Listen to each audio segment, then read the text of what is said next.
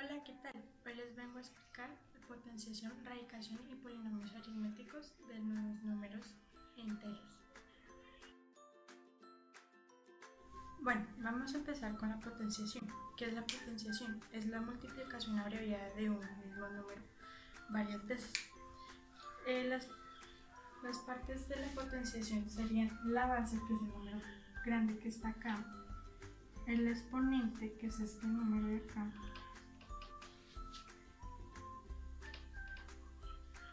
y la potencia.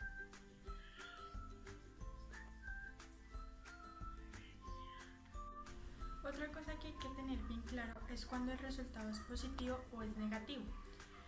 El resultado, cuando la base es negativa y el exponente impar, el resultado será negativo, como por ejemplo menos 2 elevado a la 3, que esto haría menos 8. En los demás casos sería positivo, como menos 2 elevado a 4, que haría 14. Ahora les voy a explicar las propiedades de la potenciación. La primera propiedad es el producto de una potencia de igual base. Aquí nos van a dar dos potencias con igual base, que lo único que se debería hacer es sumar los exponentes. Por ejemplo, menos 4 elevado a la 2 por menos 4 elevado a la 3, que haría menos 4 más 2, 2 más 3, que haría igual menos 4 elevado a la 5. La segunda propiedad es cociente de potencias de igual base. Aquí también nos van a dar dos potencias, pero lo que se debe hacer es restar los exponentes.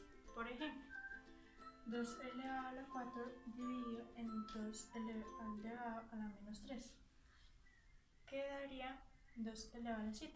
¿Por qué 2 elevado a la 7? Porque en la regla de la resta se tiene que cambiar el signo y se le sumaría el inverso de este, y tocaría sumar y esto haría 2 elevado a la 7.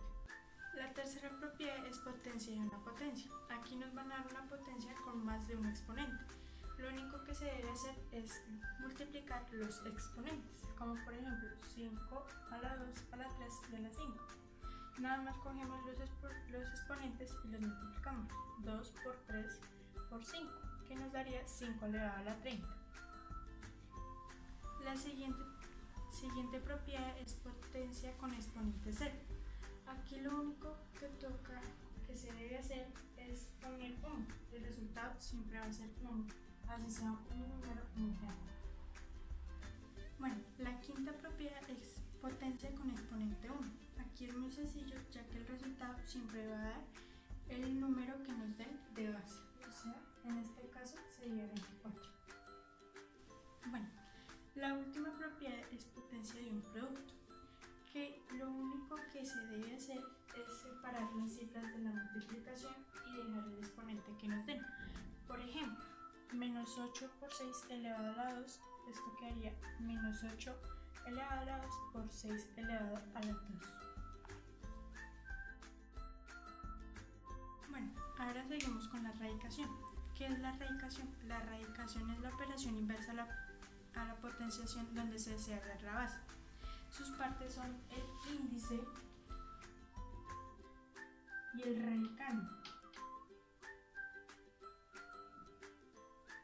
Lo que se debe hacer en la radicación es buscar un número que multiplicado varias veces me dé como resultado el número que nos indique el radicando, como por ejemplo la raíz cúbica de 64, que da 4. Bueno, ahora les voy a explicar polinomios aritméticos.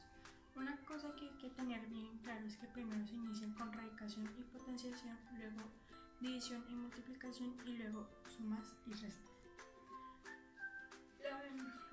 Ahorita lo vamos a hacer sin signos, como por ejemplo como ya les había dicho, se inician con potenciación y radicación. Entonces 4 elevado a la 3 quedaría 64 y la raíz cuadrada de 81 sería 9. Y bajo el resto de números que no utilicé. Ahora seguimos con la multiplicación, que es 64 por 9, que me da como resultado 576. Y hacemos lo mismo, bajamos el resto. Ahora seguimos con las sumas y las restas. 14, que sería menos 2 más 16, que sería 14. En este caso se resta ya que tienen diferente signo y se baja el resto de números. 14 menos 15 daría menos 1. Yo ya les había explicado por qué daría esto. Bueno, bajamos los demás números, que menos 1 más 576 da 575, se restaría y quedaría el resultado positivo. Después sería 575 menos 16, quedaría 559. 559 le sumo 13, quedaría 572, que sería el resultado final. Bueno, ahora lo vamos a hacer con signos de agrupación. Primero se tienen que resolver los paréntesis, luego los corchetes y por último las llaves.